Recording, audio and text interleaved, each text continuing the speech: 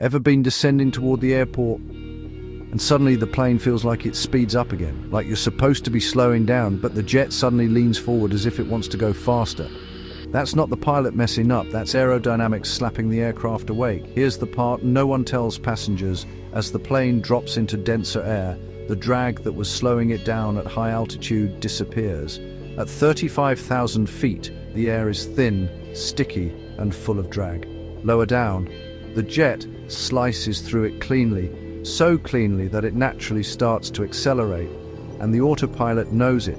If the pilots did nothing, the aircraft would pick up speed all by itself, because the engines stay at idle, but the aerodynamic drag is melting away beneath it. So they have to force the jet to slow down, using flaps, speed brakes, and steeper profiles.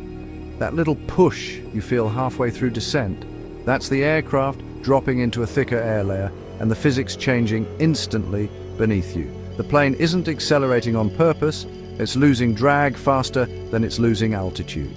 The pilots then add drag back in, just to keep the speed legal. So next time the descent suddenly feels faster instead of slower, remember the aircraft's not misbehaving, it's reacting to the atmosphere like a giant aerodynamic seesaw. But tell me, does that mid-descent surge make you curious? Or make you tighten your seatbelt just a little bit more?